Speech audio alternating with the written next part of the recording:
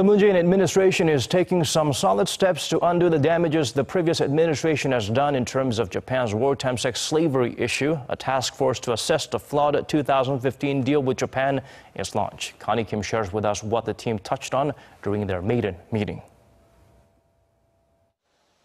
Will the launching of the task force be the first step in finally resolving the controversial issue on the victims of Japan's wartime sexual slavery?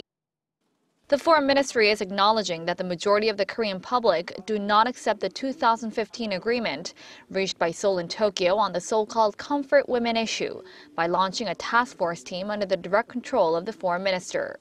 The group, consisting of 9 members, including professors and ministry officials, will thoroughly review every part of the agreement. The task force will be assessing the process leading up the signing of the agreement and evaluating the facts. The team will mostly be reviewing the documents on the agreement.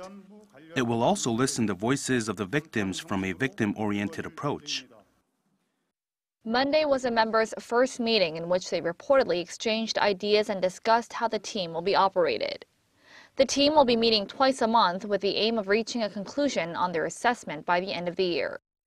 The 2015 deal seemed to put an end to the decades-long comfort women row, with Japanese Prime Minister Shinzo Abe acknowledging Japan's atrocities and Tokyo agreeing to provide 1 billion yen, or roughly $9 million, to a foundation supporting the victims.